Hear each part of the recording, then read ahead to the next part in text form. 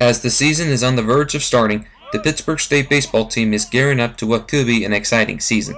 Second-year head coach Matt Murray is ready to see how this year's group will do up against one of the best conferences in Division II.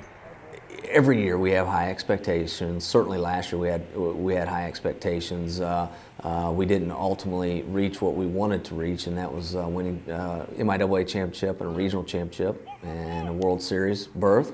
But our expectations will not change this year. We're excited about the players that we have returning from last season's club, along with the players that we have that are incoming. We felt like our fall was a great fall in preparation with 42-player roster.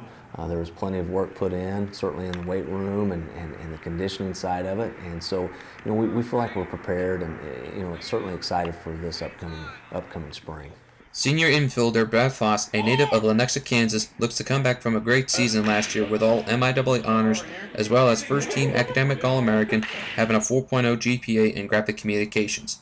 We caught up with Foss and asked what he thought about this year's squad.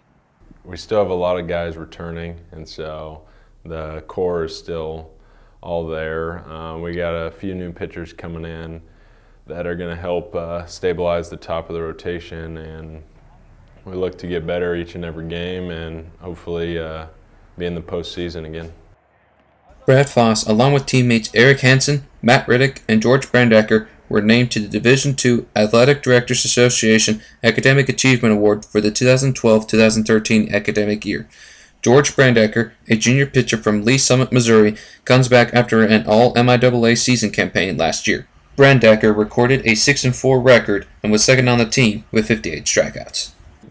Did a really good job last year. We had pretty solid defense, and then just overall our pitching stats weren't all the best last year. So we just need to have every pitcher, pound the zone and kind of let the hitters get out, not necessarily trying to strike everyone out. The Pittsburgh State baseball team brings back 18-letter winners that helped posted a 29-24 record and reached the Final Four of the MIAA postseason tournament last year. For GTV, I'm Gannon Bay.